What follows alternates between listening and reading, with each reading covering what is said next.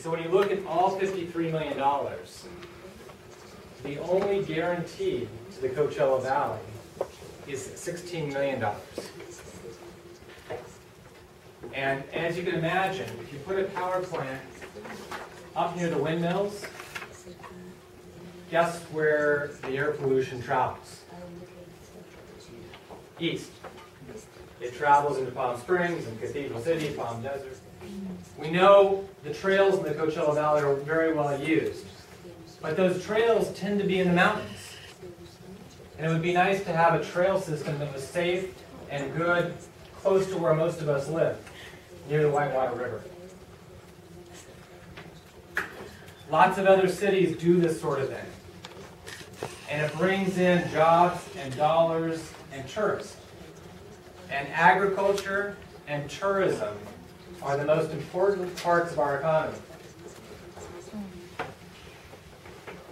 In the past, the Coachella Valley has built golf courses to attract tourists. I think most of you know our golf courses aren't doing as well as they used to. The economy is negatively affected them. And we need to provide new ways for people coming from other places to recreate. They can't just play golf. How many of you have been to a CVAG meeting? Why? And I say that kind of in jest. At CVAG, very few people show up to our meetings. Or in Palm Desert, it's not very interesting. We talk about transportation and air quality, and the meetings may not be very interesting. But when we do talk about trails and biking, a lot of people show up. That's about the only time lots of people show up to see that, because they're saying to us there aren't enough opportunities in the Coachella Valley for hiking and biking and the like. One of the things that I think the Assemblyman is really pushing is green collar economy. And it's important to our future. We know that tourism and agriculture will continue to be the important parts of our economy. Heavy equipment through it, so the Whitewater River is a source of PM10 or dust in the Coachella Valley. Yes? Have there been any studies to try to assess what the how much traffic relief there would be along 111, or is that just speculation right now? There are no studies yet. As I mentioned earlier, all of this is a relatively new concept. It's about 60 days old. So we haven't done the congestion analysis nor the air quality impact analysis, but we will. It's a good question. Is it 1% reduction on Highway 111 and Fred Waring and other north-south streets, or is it 2% or 3%? We know it's not going to relieve all the congestion on Highway 111. Yes? I want you to go back one step to why was there a $53 million fund allocated for the purpose of building the power plant? I mean, what was the rationale for asking this money up front? So the $53 million fund was established because the power plant generates emissions, air pollution. And in order for the power plant to be approved in a poor air quality area, like the Coachella Valley, it had to buy emissions credits from the South Coast Air Quality Management District.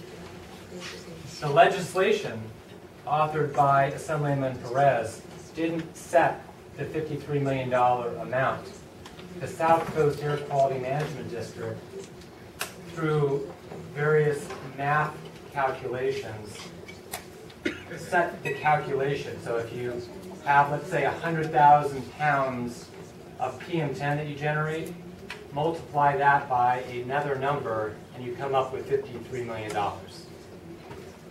So I guess my question would be, what health issues would be brought about by that emission And how will that impact our residents of the Coachella Valley? And I guess my question would be, how would the funds then help us to improve the health and quality or protection of the residents in this part of the valley? We have a representative of the press, maybe more here, and I'm still going to be very honest. The impacts of the plant are minuscule, very small. And as Sylvie and I talked earlier today, the plant generates 118,000 pounds of PM10, give or take. That sounds like a lot, right? 118,000 pounds. That's per year. And in the Coachella Valley, we have about 50 tons per day in the air. The analysis that was done for the plant looked at that impact. And I didn't do the analysis, but I believe the analysis. And the impact is tiny. The next question is, where is the greatest impacted area? It's 600, let's call it 1,000 feet south of the plant. It's not in Mecca, it's not in Palm Springs, it's not in Palm Desert, it's not in Coachella. It's next to a few windmills between Desert Hot Springs and Palm Springs. And even at that worst location, the very worst location, the impact of this plant, if you were standing there, would be less than 1% of all the other dust that's in the air. So, in my opinion, it's a very tiny impact. And the important thing to me is, while it's a tiny impact, that impact is entirely in the Coachella Valley and not in Long Beach or Los Angeles or Santa Ana. And we need to keep all of the funding in the Coachella Valley. Yes? Structurally, I see that CVAG will likely be submitting this as one of the key projects, and that's been made public. At what point will, obviously CVAG has representatives from various cities which are obviously centered in the corridor of the majority of the first phase of the parkway being built. Structurally, will CVAG be submitting potentially a package of potential projects that will impact other areas? Obviously, we have one representative on the CVAG board. So in order to determine sort of just the distribution of voice on that board, will there be an effort to submit projects that also reflect the needs of areas further Eastern Valley, not lower Eastern Valley? It's a good question. And I pointed out that Supervisor Benoit is one of 13 in Diamond Bar, and he's also one of 13 on my board. He's a very important one of 13 on my board. He's the chairman. And he, along with a number of other people, including the mayors of Palm Springs and other mayors, have gotten together to talk about project ideas. This isn't the only idea. The other things that came out of a group that isn't based in Mecca are retrofitting school buses, are paving unpaved roads in the lower Coachella Valley. So even though those communities, the mayor of Palm Springs doesn't represent Mecca or Thermal, I think there's an acknowledgement that we've got to do a lot of good things in Mecca and Thermal. And that's a belief held pretty widespread in the Coachella Valley. Yes? Go ahead. I'm going to question in Spanish. No problem. ¿Cuánto dinero se va a generar de con este proyecto en el Valle de Coachella, específicamente para el este del Valle de Coachella? ¿Y va a haber ingresos para la comunidad? I don't know. I don't know, because the idea is new, and I haven't done any economic impact analysis. But I believe that a construction project has a lot of economic value, and I believe a project that provides recreation has a lot of value, but I haven't quantified it. But I hope to in the next 60 days. Yes. My name's Raul Luis, Yes. and this, in first glance, looks like a really good idea. It'll connect the whole Coachella Valley together, it'll increase jobs. My only concern is that who's going to use this? Because usually when folks have the time to go running and use an electrical car, etc., it's usually not those that are working 2 or 3 jobs and can't afford the time nor the equipment to even use or have the benefit of starting jobs because they need the capital to create the bicycle jobs, etc. The other thing is, in terms of public health, one of the reasons why we don't do a lot of outdoor recreational activities here is, especially in the summer when it's really hot. So just in the back of your mind, when you develop these, you're going to want to create shade, you're going to want to create some areas where there's AC so that people don't get heat exhaustion and succumb to heat stroke, because that's a very dangerous thing. And I'm just going to take a little step back here, and I know a lot of folks here are looking at the environmental impacts that that plant will have, and I know a lot of them are already concerned about the major environmental impacts that are occurring now. So, there's a lot of priorities that are going on here with arsenic in the water, the dust already that exacerbates asthma, and usually those asthma exacerbations are in low-income communities, the pesticides that come up with the air and the dust, and also the undeveloped sewer systems and areas where there's a lack of potable water. So when I look at how do we use this money, it's sort of a hard sell sometimes to look at a wonderful project when people here are looking at some pretty major environmental issues that they're trying to deal with that is already affecting their health in a direct way. And those are all great points. Are you done? Yeah. I'm not going to challenge your understanding of public health. I suspect you understand it about this much more than I do. And those are all great points. One reminder is on this, you might say to yourself, $53 million, shouldn't we spend it on arsenic or other environmental issues? That's one thing the legislation did say. It has to be emissions reductions. So there are lots of needs in the Coachella Valley that perhaps funding ought to be spent on, but this can't be spent on it. With respect to your point that the trail would largely be used by folks that have the time and or money, yeah, I tend to agree with you. At the same time, I know people in Palm Springs and Palm Springs and Cathedral City and Palm Desert and Rancho Mirage wish they had done the right thing 50 years ago.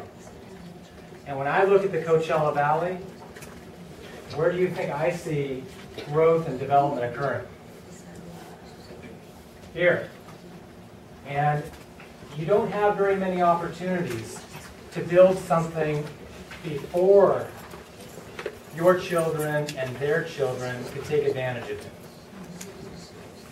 And people in Cathedral City, and Rancho Mirage, and Palm Desert kind of kicked themselves and allowed development to occur in the parkway, golf courses. I think the people of the Eastern Coachella Valley, when they formed the Trails Alliance, wanted to get ahead of the growth curve. So that's one perspective, and your shade one is right on track. I can't change the weather. So thanks. Yes? According to AQMG, what is the major sources of air pollution? And would it make sense to invest on those sources? We'll assume that it's cars or diesel engines. For PM10, dust in our air, it's not automobiles, but it's sand and dust. And so, yes, paving, and I see where you're going. Paving this road, should we, pave all the roads in the lower Coachella Valley? That's something for the South Coast Air Quality Management District to consider. Perhaps we should use all the money to pave roads in the lower Coachella Valley. That's a fair question. Actually, where I'm going is where I'm headed is this area does not meet PM10, the federal standard. In other words, people are breathing unhealthy air every day. And if AQMD already made an assessment and said, these are the major sources, would it make sense to invest on those sources so that this area does eventually meet its PM10 standards and complies with federal regulations? I mean, There's a long conversation I'd be happy to have with you. You could pave every road in Coachella, Mecca, Thermal, and every agricultural road, and you will have virtually no impact on the air quality monitor located in Indio. Something to think about. And something to think about, the approach here, I think I've tried to describe, is as much about building a great project as it is making sure that the Coachella Valley gets all $53 million. I'm in full agreement with that. And what's the strategy to do that? No, I'm in full agreement with that. As a matter of fact, I'm glad you brought that up because you're probably right. It's located in an urban area, but it will have a completely significant impact on the monitor that's sitting at the Torres Martinez. Yeah, it could. You're right. And that one already has some negative readings. The irony, by the way, on that is if we were in attainment, we would have got a power plant and not $53 million. That's a possibility. Just food for thought. Yes.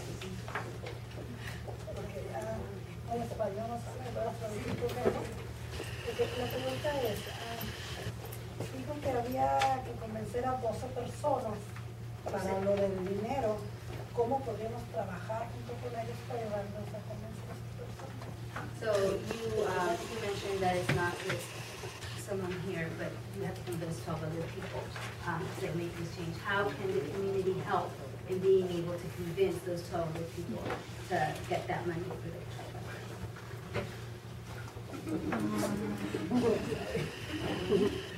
You're the politician. Any ideas? I have a lot of confidence in Supervisor Benoit.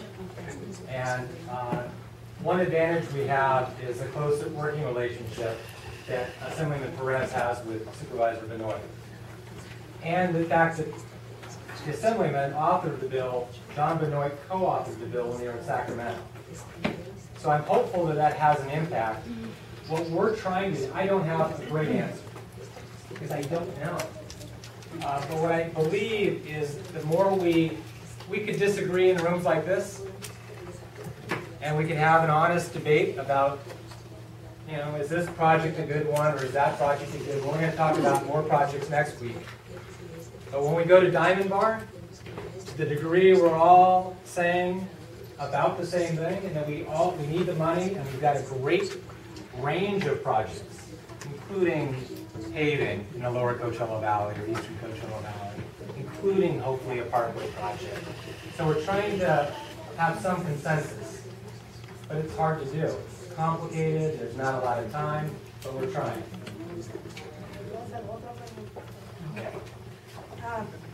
Ellos están diciendo que el corredor este va a Meca. No está diciendo a North Shore. Y North Shore está incluido lo que dice San Francisco. Dice que de San Francisco, pero luego no dice continúa a North Shore. So you're saying this parkway will go from, you know, up until Mecca, you know, but you're leaving out North Shore. In other words, what about North Shore? Yeah. And one of the things, sorry, is there more? No, she just wants to, you know, because you mentioned Salton Sea, and Salton Sea, well, North Shore is part of Salton Sea, or is in the area. No, it's not a part of Salton Sea. Well, it's it is Coachella Valley. I'm from the North Shore too. I would type about it. I know you mentioned different cities that have mentioned North Shore. I don't know what you got from North Shore. I know the city up there. I mean, you guys outside. One reason that I'm here, and I'll be at other meetings, is to hear what the community wants. And we're working on this project, and I hear different things. This project, it may be good, but we shouldn't spend that much money on this project. this project may be good, but it's better for Palm Desert and Palm Springs than it is Mecca or Coachella. And I need to hear from the community too, and I think Supervisor Benoit does. How interested is the eastern Coachella Valley in the trail? I think it's a good idea to build it now before the lower Coachella Valley or eastern Coachella Valley develops. But if the community doesn't want that, we'll in the trail at Coachella or India or wherever. We want to hear from the community on what makes good sense. The Assemblyman asked me to look into an extension of the trail from Coachella to the Salton Sea and to North Shore. And we're evaluating that. It's a part of the engineering process.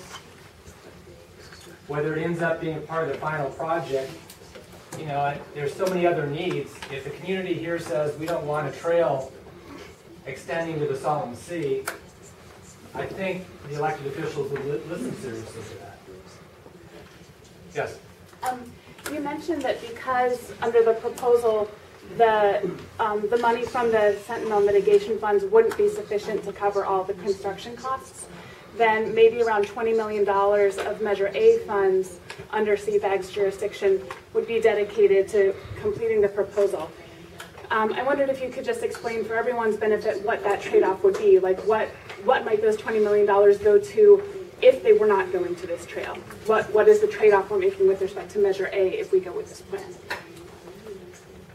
We have a list of $3 billion worth of proposed transportation projects. So I couldn't tell you that if we spent $20 million of transportation dollars, it would stop construction of this project or that project. But I can tell you that if we spent $20 million here, it pushes all of the projects down $20 million. And $20 million represents a little bit more than 1 year of revenue from Measure A and CVAG. Well, I guess I'm wondering, since I think probably a lot of folks in the room aren't familiar with Measure A, if you could give an overview of what, like if we're talking 1 year's worth of Measure A, what does that mean on the ground? I could give a very long overview of Measure A, but I have 4 kids at home. But I can, and for anybody that's interested in Measure A, it's a transportation program where whenever we buy something in a store, you get sales tax, and part of the sales tax comes to CVAG to build transportation projects. But it's a long story, and I'd be happy to stay a little bit after the meeting to talk more about transportation. Maybe just a more pointed question along with Measure A. Oh. You gotta look this way. But I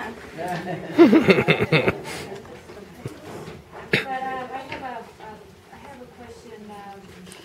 Is there an analysis of the use of the community related to the power plant, especially around health? I know that they use an old study in 1997 or something, but there's something more accurate. Not to my knowledge. There was an air quality impact study that was done that evaluated how many particulates came out of the plant and where they end up. And I pointed out that the impact is very small compared to the amount of dust in the air. But there was no health study, no impact analysis. And I know there's a lot of interest in more information. But I'll tell you, I worked on the Salton Sea project for a while. And I'm tired of studies. And at some point, I'd rather take the money and do something with it than evaluate, and I don't mean to be dismissive about health impacts. No, because, I mean, and it goes to the same thing. I mean, you're talking about building this trail, and I'm for it, but exactly because we serve, I think, we serve the Houston. Right. And we have a clinic in Houston, and they can go to where the life and most of our clinics on the trail. So my point is very confused, I think, about asking that question. And whether you like it or not, we need to study those issues. And you know, we can do the whole survey that was done in 1997 where we were 20 So that's my point, 2012. And I see where you're coming from. I think maybe the bigger question. I know this. Yeah. the bigger question may not be what are the health impacts of the plant, but what are the air quality impacts in the Eastern Coachella Valley that affect the day-to-day health of people in the Eastern Coachella Valley. And I don't know if that's been done anytime recently. And by the way, it's the Air District's opinion, I believe, and I don't represent the Air District, that the money can't be used to fund studies. That's their opinion, not mine. Yes? For a lot of organizations from the USA, from the city, for a lot of different health agencies, we are out there just trying to be healthy and healthy, but we are surrounded around, we're EPA for a reason. We are surrounded around Southwest. Excuse me, can you stand up so we can hear you back here? We can't hear the question. Sorry, thank you. As members of the community and as representatives of different agencies, and as people are trying to help each other to live better, healthier, so we can stay alive and create this we need to decide around the studies. So we have a basis that we can go on and reduce emissions. That way the youth group like UAA, like they're determined for sure. Those kids can have a basis to go out there and say we're going to do something. Or even the aggregates you're talking about are using. Those release emissions in the air. The tar. It takes 2 years to remove the tar as a month. I know I was keen to so I'm just wondering, what are we going to do to keep people healthy? Because we're around pump, drilling, gas, propane places are already here existing, trains, planes, and automobiles. We are in the hard-to-count areas, so we're the hardest hit, and we are the muscle of the valley. Right. And I mentioned before, I'm not with the Air District, of course, but your concerns are good ones. One thing I could do, I do remember a health study that was done 15 years ago on hospital emissions into the Coachella Valley and when those occurred and why they occurred. Was it during high PM10 days, high dust days? We have interest in updating that. And we've talked to the South Coast Air Quality Management District about doing a combined study. It might be something that Buford and I could take from here.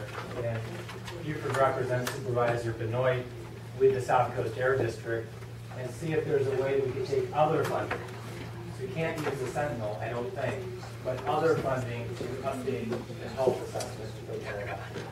Well, if construction has to do surveys and everything to do their building, I don't understand why you can't use the same basis for programs. So you're going to give us on top of building and housing. Has already proven to be something that will end. So if we really want to think about having a sustainable community, let's think outside what we've already tried. Let's think differently and bring innovative ways.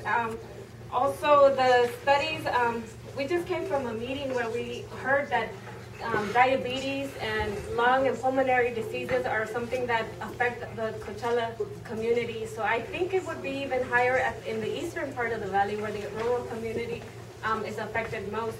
So just thinking about the mitigation and the different issues that are affecting our families, this is something that we want to take with you. And like I say, you're going to continue to hear it, and we're not going to stop. And if we have to keep saying it, we will, until we're heard. So thank you very much. I hear you. Mi nombre es Margarita Ramos. Yo soy miembro del comité de la calle representando al parqueadero Polanco, conocido como Polanco Gámez. Nosotros estamos trabajando con Pueblo Unido para mejorar las condiciones de la vida de los residentes de Oasis. Hay mucha contaminación de tierra, de humo tóxico en nuestra comunidad, por la falta de pavimento de las calles de parqueaderos, por el humo que sale del doble tóxico Lampton que está enfrente de nuestras casas. Muchos de los residentes sufren enfermedades respiratorias por las contaminaciones del aire. Hay veces que los niños, los ancianitos mayores no pueden respirar por la contaminación. La única manera de reducir las contaminaciones del aire en nuestra comunidad es limpiando los dumpes tóxicos y pavimentando las calles. Les pedimos que limpien del quemadero tóxico del Lampton. Les pedimos que nos ayuden a pavimentar las calles y los parqueaderos blancos y así limpiar el aire en nuestras comunidades.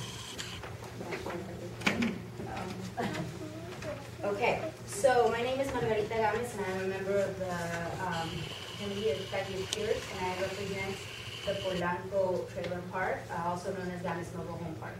We are working along with Comunitarios to improve the conditions of the lives of our residents in Oasis.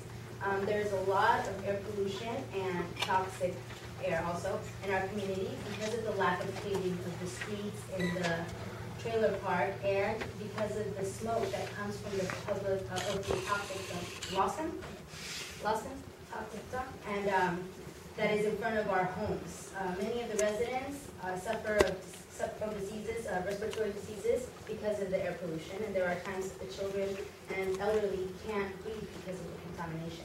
The only way to reduce the contamination of the air in our community is by cleaning these toxic dumps and paving these roads. We ask that you please clean these, this toxic dump, Lawson, and we ask that you please help us pave the roads in our Polanco parks and also in that way clean the air of our community.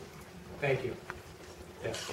I just have a comment. I think that what I'm feeling and what I believe the community is feeling is a sense of frustration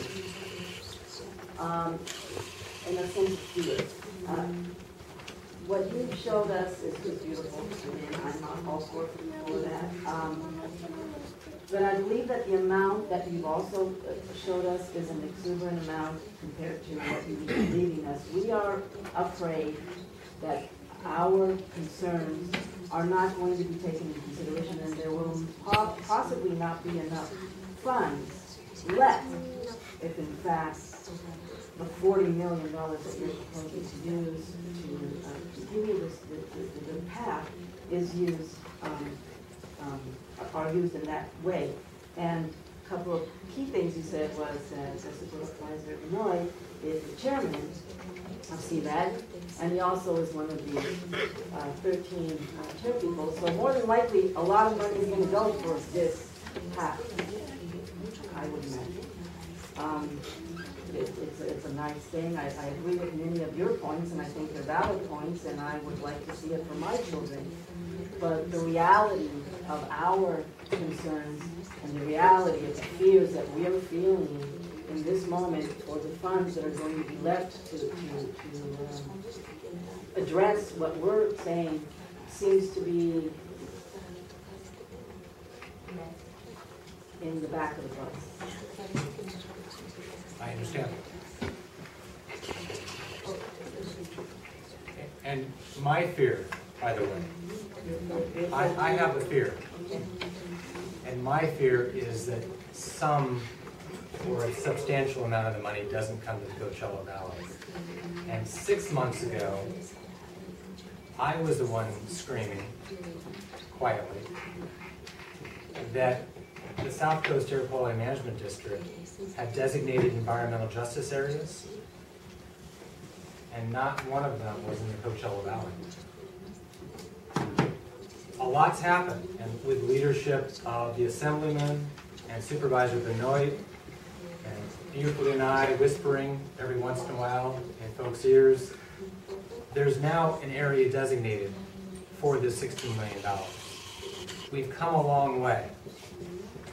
But you're right to be engaged, you're right to talk to me, you're right to talk to the Air District. My hope is we have some consensus over the next few months on how to spend the money. And my guess is there'll be a lot of money directed to some of the things that you mentioned. malalignment of policy priority with local needs. And you go around the different communities, and like I said, this would be an amazing, you know, visionary kind of bring in a lot of attraction, make national news, etc. But it's hard, again, it's hard to swallow to see a path going through the whole Coachella Valley connecting tourism areas when our children need to walk through mud during the rain, you know, where they can't get to their bus stops, or where it's dark and they don't have safety to go to their trailer parks for half a mile away. And when they do have to deal with asthma exacerbations and those kind of issues. And when folks here who don't even own a car, right, and they can't go to the clinics and to the hospitals that are available, look at electrical cars and a path to go that way, it seems very foreign. And so we're trying to you know, maximize looking at if these funds are to mitigate environmental issues that relate to public health, then, you know, having a paved road with electrical cars to reduce obesity, which is a public health issue also here, may not be aligned with the immediate local needs of what the Eastern Coachella Valley, for example, may want. And so Dr. Ruiz, I want to do both. Yeah. And I think there's a lot of consensus in the region to do both, or do as much as we can of everything. Yeah. So I think we share some similar concerns. Yes. Ella tiene una carta que tiene que leer de ella y dice, y luego paso yo. Okay. Hold on. ¿Gusta leerlo en español primero? Es que así para las personas que no entienden el inglés. ¿La leo en español y en inglés entonces? Ok, Carmen Vargas. Mi nombre es Carmen Vargas, yo soy miembro del comité de la calle Pierce y represento el parqueadero Polanco, conocido como Vargas Mobile Home Park. Nosotros estamos trabajando con Pueblo Unido para mejorar las condiciones de vida de los residentes de base. Transporte y por lo tanto los niños llegan muy tarde de la escuela. So what we've done is the transportation, school transportation. There has been a very big cutback of public transportation from schools, and now their children are getting home way too late from school. Su salida es a las 2:40, llegan casi a las 4 de la tarde. So they get out of school around 2:40. Any other last questions? And again, we're going to have another meeting. As representatives of CBAC, as representatives of the legislature, or supervisors, or AQMD, I think it's fair to give the community that opportunity to speak first, because what they're doing is they're defending their case. They're saying, you're saying there's $60 million for environmental justice, but yet they haven't had a chance to put it on the table because they're having to defend the case, or having to make a case why they have so many other priorities, and you can clearly see them. You know, so many other priorities versus a recreational area. It's more, they're in need of areas that will enhance, will improve, and will expand their health and the ability for children to work and to grow up in a healthy environment. And you mentioned you have 4 kids, and you know, I have a couple of kids too. I mean, last time I wanted to do is be playing baseball out there, you know, or walking to the bus, you know, when it's rainy season, and living next to all these sources of air pollution. I mean, I'm pretty sure you wouldn't want to live in those. So, so as a messenger, I really see that I take it as that as a messenger, it would be only fair to go back and give the message to the CBAC board. Say, hey, we need to go back and make this a fair process, because it has not been fair.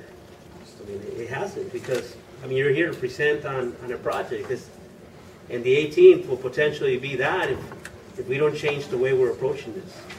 So I like. Okay, thank you. And the process is just starting with the South Coast Air District. And I pointed out there have been more deliberations and workshops and involvement in the eastern part of the Coachella Valley than anywhere. So you, believe it or not, you're ahead of most in the Coachella Valley. Yes? Well, I mean, I do acknowledge that, and I thank, you know, obviously CVAG and all of the folks that have been involved in getting people here to present. I think it's also been a sense that we're getting placed into either you're for or against the parkway, and so there is that sentiment of feeling like we're getting pushed into a corner to say either you support the parkway or the money's not going to come. And I think that needs to be very clear to the community that the ultimate jurisdiction falls on the AQMD board to make the determination. Project submissions are also going to be available to non-CVAG, it's my understanding. So that's one thing that obviously, you know, as we're moving forward, we can definitely consider alternate projects. But likewise, I think there's a concern with the parkway itself. I don't think people are disagreeing that it's a negative impact project, but that it hasn't fully been thought through in terms of arterials. I mean, yes, the Whitewater Channel is the main corridor. How will people access that when you're talking about 111 not being properly aligned?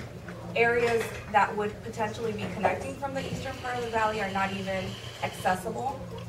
What assurances, I think, are made in this plan, in this parkway, that it'll actually be built out to its full Eastern Valley North Shore tip? Because my understanding is that this project cuts off at certain points, and given the priority, it'll be obviously phased out. So that's one question. The second question is more in relation to your role as a kind of Measure A, again, going back to that point. It's my understanding from reviewing the project list from CVAG that most of the projects that are funded through Measure A are prioritized currently in the East Valley, looking at many of our grade separations and different projects that are slated to be built in the next 3 to 5 years. How will those be impacted? Because we could potentially be double out of luck if Measure A funding is shifted from these projects to build a parkway that'll primarily benefit the mid part of the valley. So kind of lots of questions in that statement. I don't remember all the questions, but I'll start with the last. Arterials? Yeah, your And I have point an is that, odd one. what about all the connections? And there are a number of connections that work very well to the parkway, and there are some that don't. Lots of work needs to be done on local roads. And I think that was Sergio's point. And maybe that ought to be the emphasis, is local connections. Yes, a lot of work needs to be done on that. And yes, there are a lot of connections to the Whitewater River trails. We have bridges, we have all sorts of connections. With respect to Measure A, there was a discussion at CVAG just Monday. What was Monday? Yesterday? Yesterday about making sure that if we did spend money, on the parkway, that we not affect any of the high priority projects, particularly in the eastern part of the Coachella Valley. There's a concern at CVAG about that.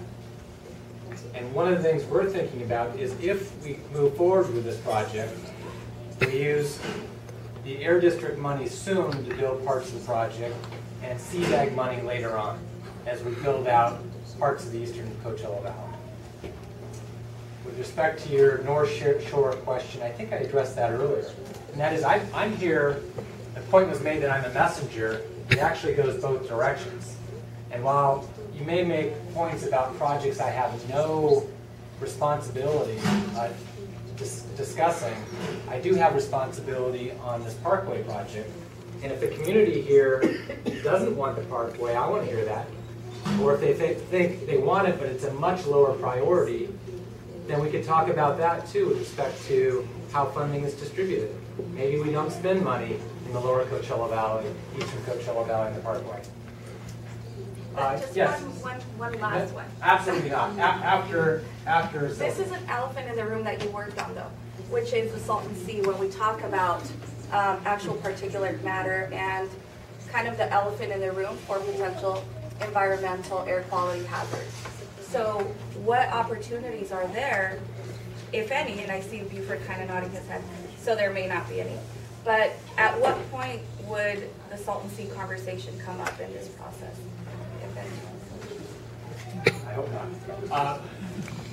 So the question is about the Salton Sea, and some of you may not know, I have a history with the Salton Sea and a lot of passion and love for that lake, and the North Shore, and the communities around the Salton Sea.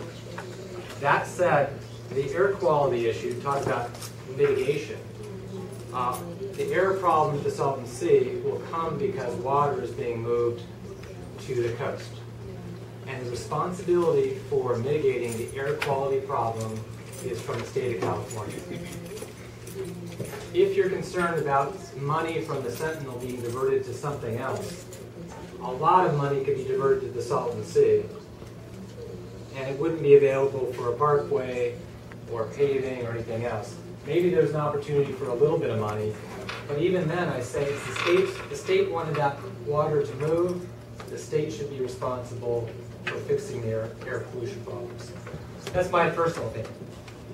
Sylvia.